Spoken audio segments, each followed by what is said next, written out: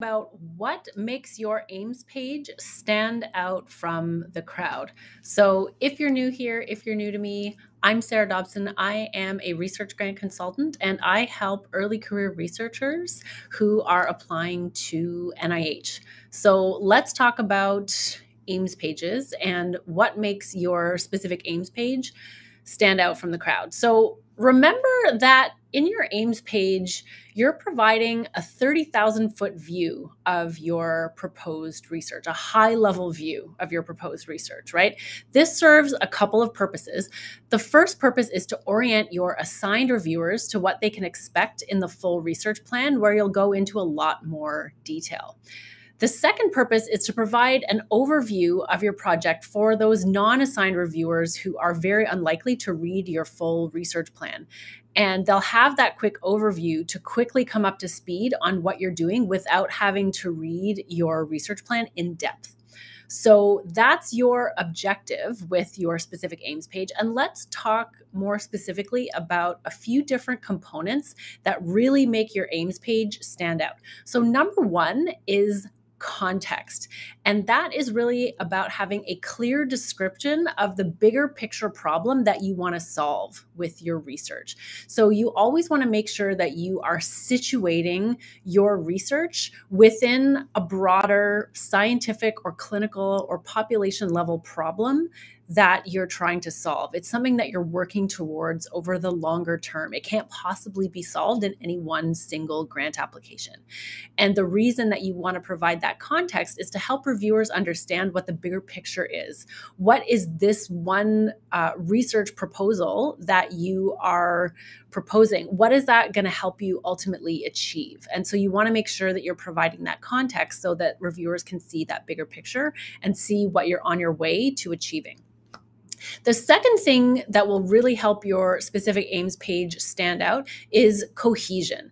And that's really about having a link between the bigger picture problem and the objective of the research that you're proposing. So in other words, how will the outcomes of your research contribute to solving that bigger problem? So you're connecting the dots for your reviewers by explaining how what you are doing with your objective, what your objective is, how that's actually going to help you solve that larger problem or contribute to solving to that larger problem.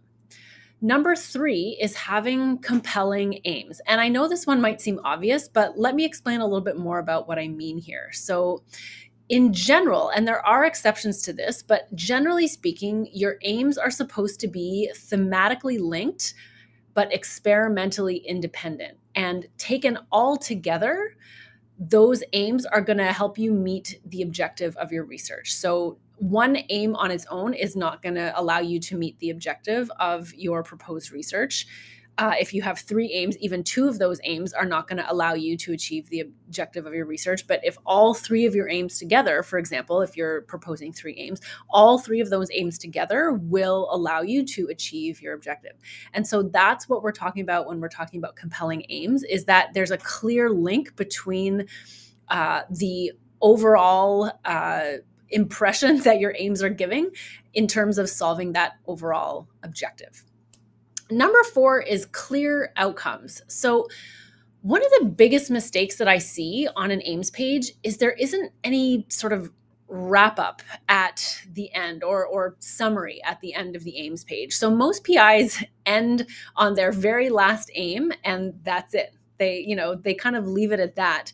And it's like, well, okay, there you have it. But you always want to tie it together for your reviewers.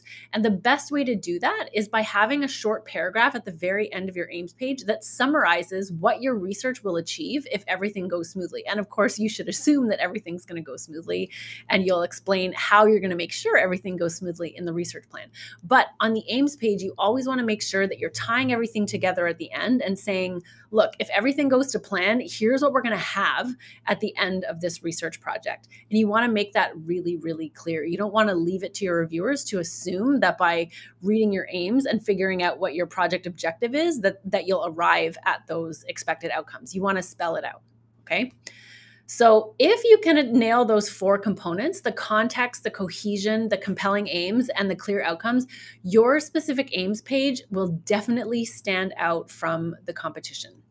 So if you found this helpful and you're looking for a bit more support as you draft your Aims page, we have a more in-depth lesson on Aims pages inside our free resource library. And you can find the link to that free resource library in the video description. So you click on that link, you add your name and your email, and you'll get access to the specific Aims lesson along with a whole other set of lessons that will help you write stronger, more compelling, and clearer NIH grants. So that's it for today, and I will see you next time.